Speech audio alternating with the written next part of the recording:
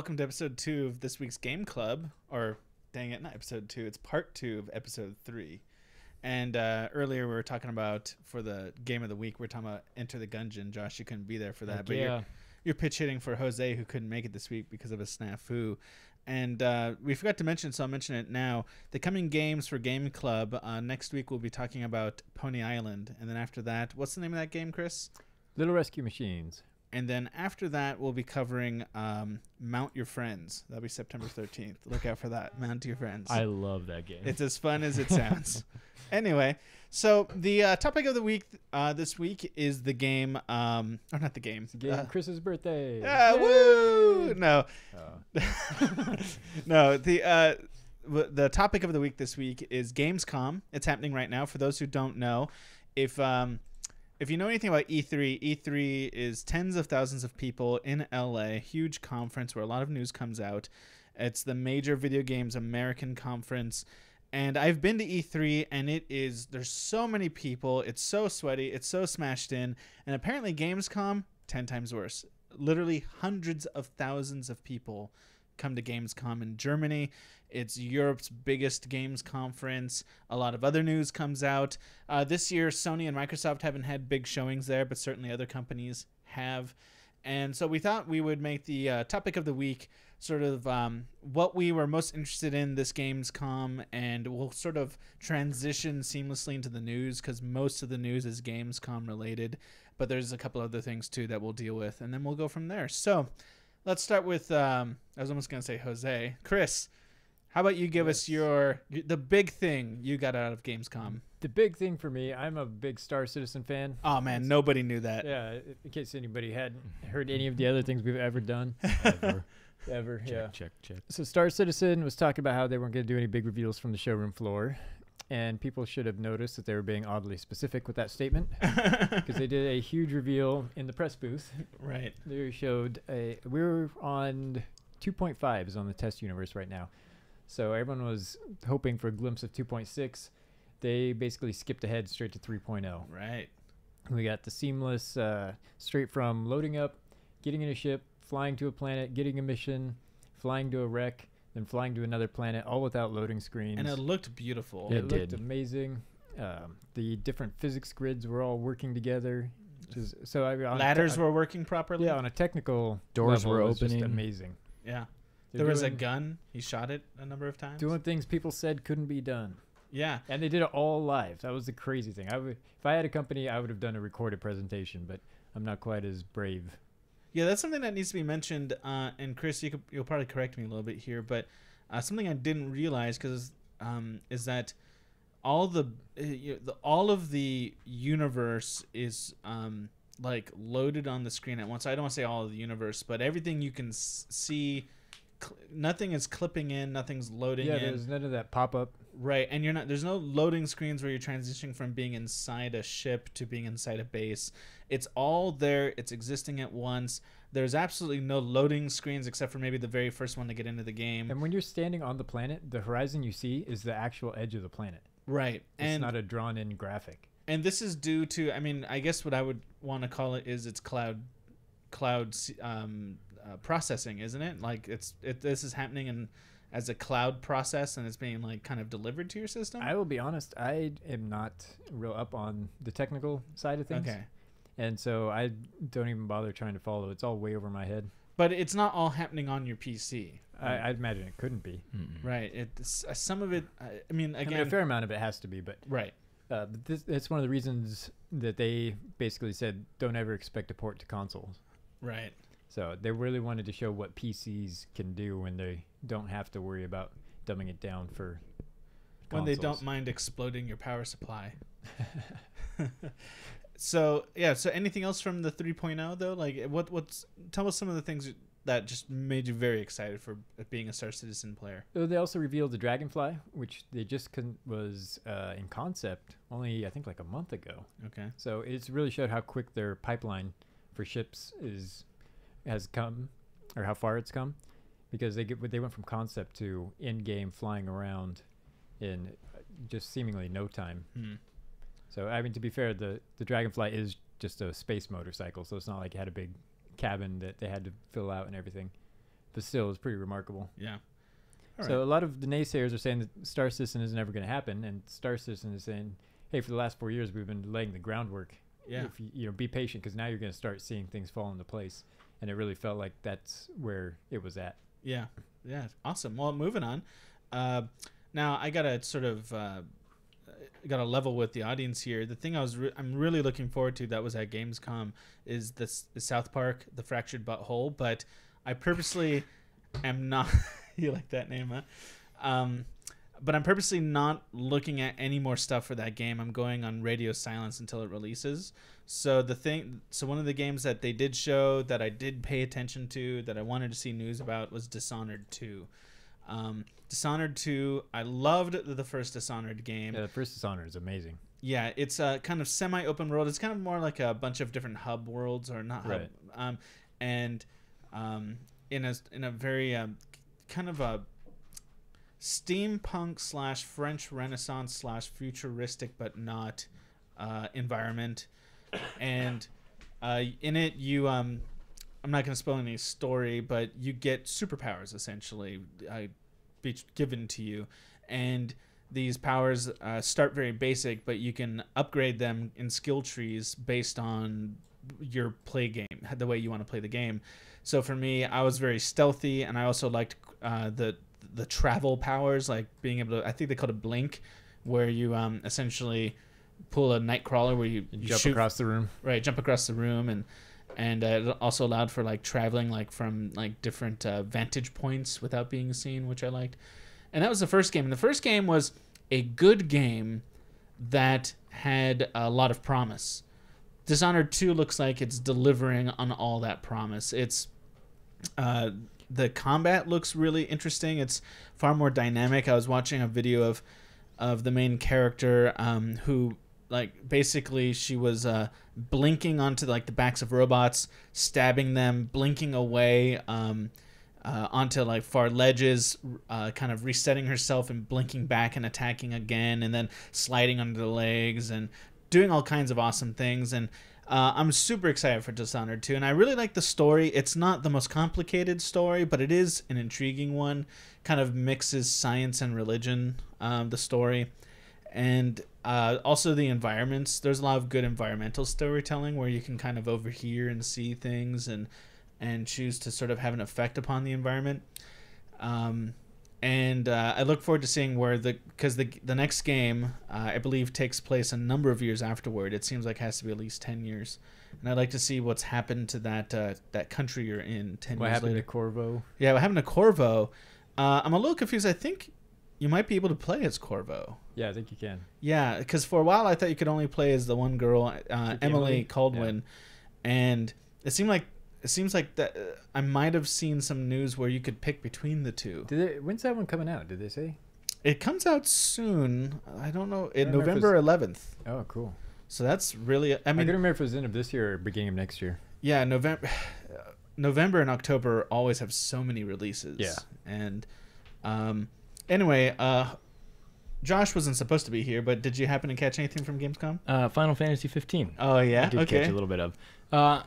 So Final Fantasy, it started. This is a little bit tough. How do we do this kindly? Final Fantasy came out, and Square Enix confirmed that they needed an extra 2 months for the making of the game and the development switch that happened. The rumor is it plays like hot trash, and that's kind of disappointing. Let's see, who was it that was originally? I was listening to Colin and Greg of Kinda Funny talk about how their sources seem to suggest that it just doesn't run well.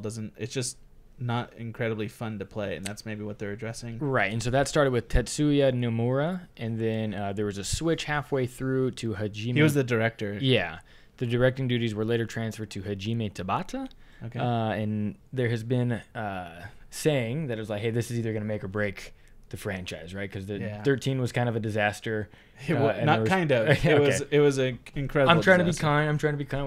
We've all got our favorite Final Fantasy games. I've played a lot of them. Mine is 10. That doesn't seem to be very many other people's favorites. But whatever. So this one is the annoying voice actors. Yeah.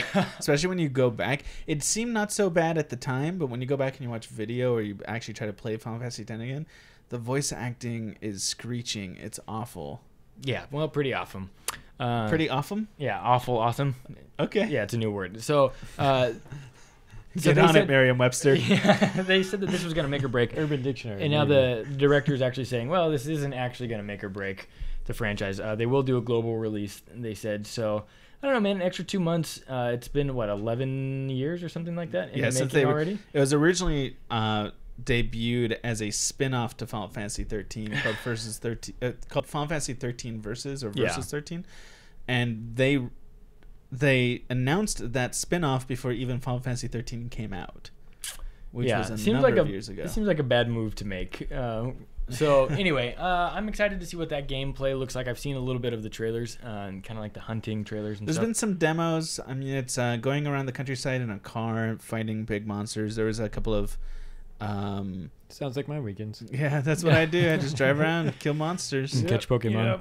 Yep. You know what it looks like? It looks like a less impressive version of either Witcher or Elder Scrolls. Yeah, I mean, it definitely has some of its own personality, but it does. The Venn diagram of interest definitely crosses over with like Witcher 3, for example.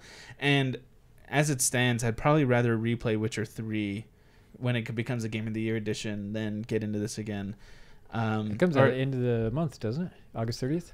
Yes, it does. Yeah. The Witcher 3 Game of the Year edition. Yep. It's going to be so good. I'm so happy about that. Josh is going to play it. So, Final Fantasy 15, look for it or don't. Probably won't change your life one way or the other. All right. Okay. So that was some of our picks. A couple of things like quick mentions for Gamescom.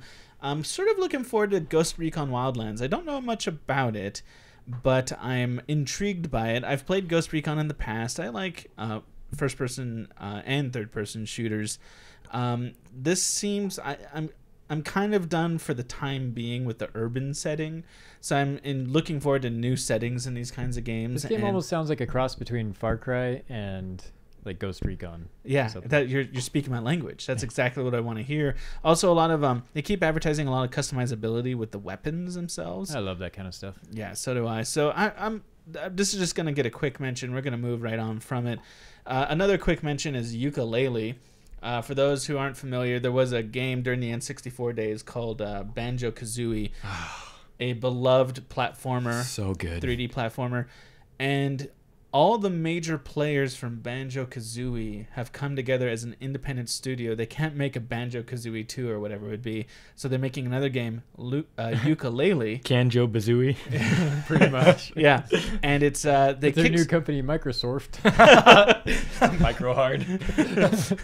And they kickstarted it to get it off the ground, and now it's they actually have gameplay. I'm just mentioning it because there's a lot of history here. I myself was never a huge Banjo-Kazooie fan.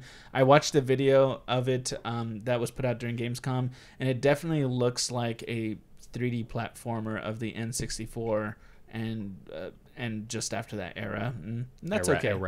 That's fine for me, but that's not what I'm looking forward to right now.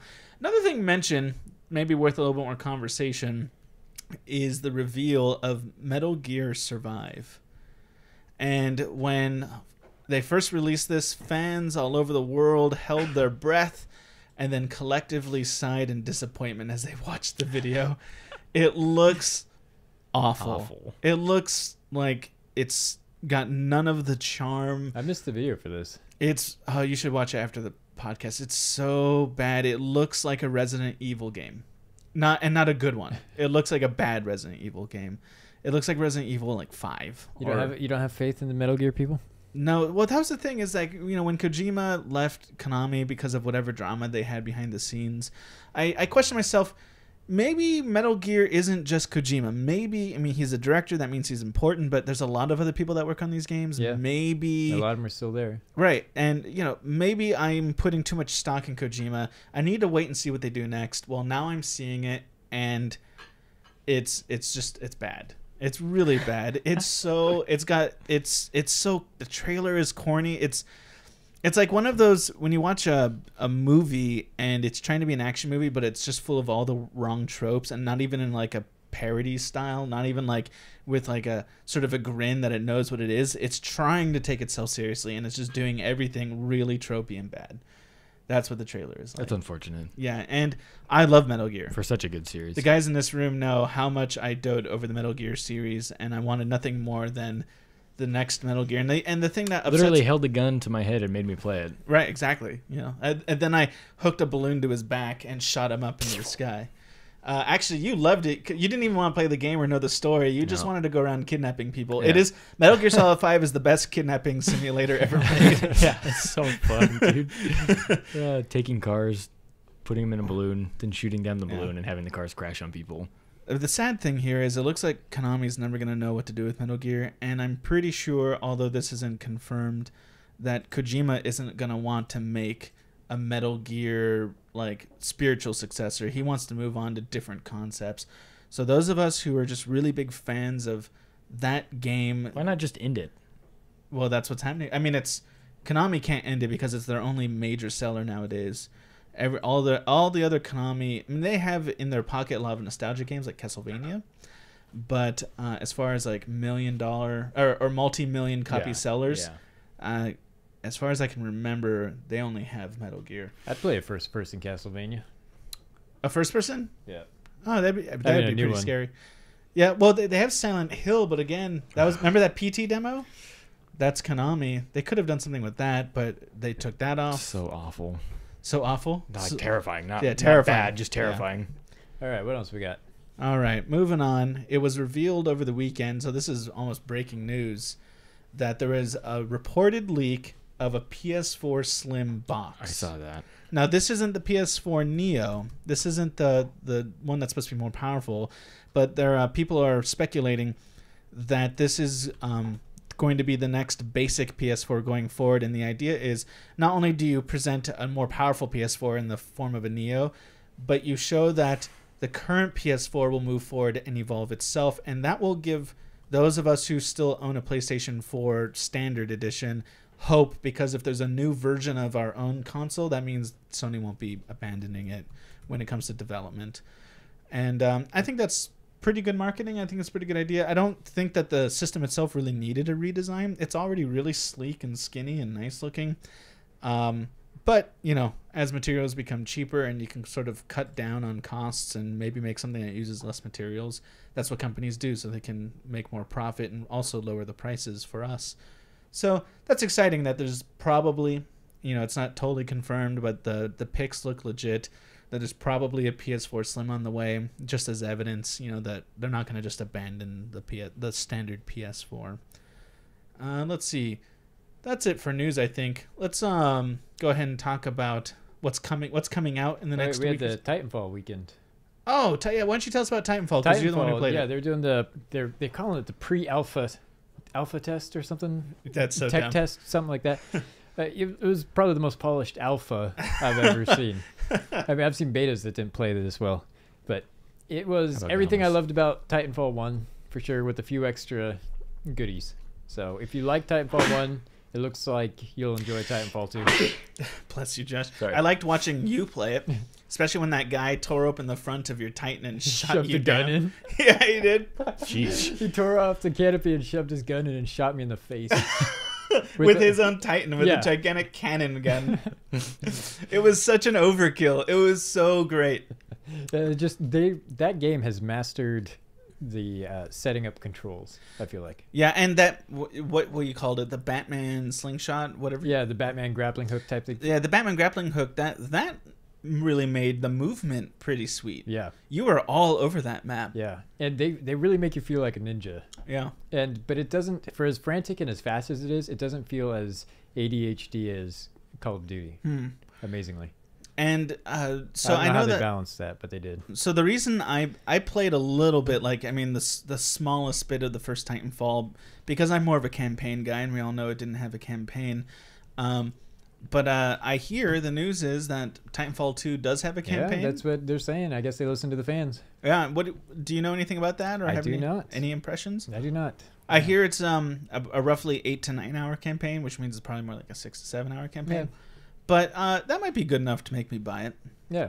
Yeah, we'll have to give that a real chat when it comes. Is there a release date for that? I haven't checked. October. Oh boy, that's around the corner. Yeah. Then it's definitely not Yeah, pre-alpha. that's not a pre-alpha. Like, come on, guys. Yeah. I think they just say that so if anything goes wrong, they could be like, well, it's just the pre-alpha. And I think they say it so they can do an alpha weekend and then they can do a beta weekend. Yeah, maybe. They're gonna just keep Doing rehashing weekends. it. Yeah. Okay, so upcoming Yeah, release. so let's wrap this up so I can go back and play Titanfall.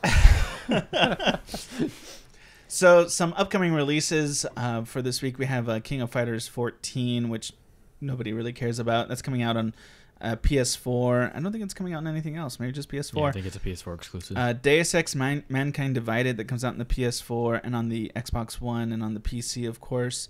And that game just looks great. I can't wait to play it. Right now, its Metascore or its Metacritic score is an 85, which I think is totally respectable. IGN, which is an outlet that I appreciate personally, gave it a 9.2, I think. And that's a very high score. And they had very high praise for it. They said that it's better than its predecessor in every way, except for possibly the scope of the story. And that makes sense because Deus Ex Human Revolution, the story was like global large. It was really big and had a lot of consequence to it. Whereas this one, I know that they're focusing in on just on like, I think it's Russia, maybe it's not Russia. Maybe it's a different sort of Eastern European country. Mm-hmm. And I can't remember now, but certainly something like a Russia or a Ukraine or something like that. As if those are all the same places, which they're not. And what else? Axiom Verge on September 1st comes out in Wii U. Also, for those of you who haven't played Inside yet, which we talked about last week, that comes out on the PS4 this Tuesday on August 23rd. So those of you waiting, enjoy that on the PS4. And I think that's all that's of those of you who like Madden, which I don't think it's anybody in this room. That comes out Madden. August 23rd. You love Madden? I do. Madden NFL 17. Yeah. Yeah. Is that all you got to say about it? I mean, here's the It's no Tecmo Super Bowl, but That's yeah, it's not worth getting into with the limited time we have left. okay. That's fine. So those are some of the releases that are just around the corner. And before we're all done, I wanted to talk about we are not sponsored by Humble Bundle, but I very much personally appreciate them both for the great deals they give gamers, but also the chance to give to charity. Yet We are not sponsored by Humble Bundle. Yeah, Humble Bundle. Yet. We are waiting for that phone call, right? We just keep putting it out there for you. They have this week a pretty good Humble Indie Bundle. It's Humble Indie Bundle 17. I'm not going to name all the games, but it includes The Beginner's Guide, which was a cool follow-up to what's that Parable game? Anybody remember? Nope. The Stanley Parable. It's a follow-up to the Stanley Parable. I've played them both. Stanley Parable, I think, is a lot better, but the Beginner's Guide game is pretty good. Has Octodad in it, which is just all right, but I really love Super Time Force Ultra. That's in this Humble Bundle, and you can get those plus a handful of other games for just $10. So that's a pretty killer steal. And if you're listening this week, definitely jump over to Humble Bundle and pick that up. And what's nice is you can pay whatever you want. If you I would say you probably want to pay, as this week, about a minimum of $5.84, which is nothing for quite a few games. So anyway, that's our report on the releases, the news, our topic on Gamescom. We'd like it for you to I'm sorry, Josh. We were totally gonna. I mean, it's not very interesting information. I mean, nobody here really cares, but we'll give the Filthy Casual his shot. Filthy Casual Corner makes its return since week 1. Go for it. So 2 games, if you are an avid phone gamer, to check out this week. Sniper 3D. Okay. Sniper Assassin Shoot to Kill. Fun game. Bit repetitive after a little bit of Better time. than Shoot to Hurt. And Shoot to Maim. But it is fun in the sense that it's got an energy bar on it. So after about 6 or 7 rounds, you have to wait for your energy to recharge. Not worth paying for anything on that one. And then another new fun one, Tiny Archers is a good game. Okay. You follow the story of 3 different people. Do you want tiny archers? And You get Tiny Archers. these 3 different people, and I think the first person that you play as is kind of like the Legolas character, right? And you have to shoot and kill goblins and stuff. And it's a tower defense kind of game. I like tower and defense. after 3 goblins get to your tower, you get killed. but they have ranged goblins and things like that. Oh, you're defending a tower. Yeah, a single tower. Yeah, literally. That's really a tower defense. Yeah, I mean, like, legitimately. Very literally, I should say. And so, 2 fun games if you are just looking for something to do very quickly, right? If And you don't have better games to play. To invest, say you're on the toilet or perhaps an airplane to Hawaii. That's what we Gamers are on the toilet a lot with awful diarrhea, so this might be an option. Well, it's because you guys eat all that Doritos. So be sure to check out these games. They're free in the App Store on Android and Apple. It will certainly be a lot of fun. By the way, Doritos, if you want to give us, give us some money for that shout out, we'd be happy. Yeah, well, I wouldn't. I mean, I'm not gonna eat your Doritos. Filthy Doritos. Dorito corner. So that's pretty much all I got this week. All right, well, find us on YouTube as you have, and find our other videos. Please like and subscribe and share if you liked listening to this video, and also if you want to send us any requests or messages or observations or questions about games coming up in Game Club, find us at fandwgameclub@gmail.com. And Or if you have a game you want us to. Yeah, requests. Yeah. Yeah. I mean, if somebody's a developer and Oh, right, developers. I mean, we're waiting to be hooked up. That would be super cool. they'd like us to show their game, I mean, we're always looking for new ideas. Yeah, for sure. Anyway, also Jose is thinking about getting some Let's Plays done for us, so be looking out for those. And also, just for our Twitter handles and for finding us on Facebook, go ahead and look down below at the description, and you'll find all that information there. You have a great day.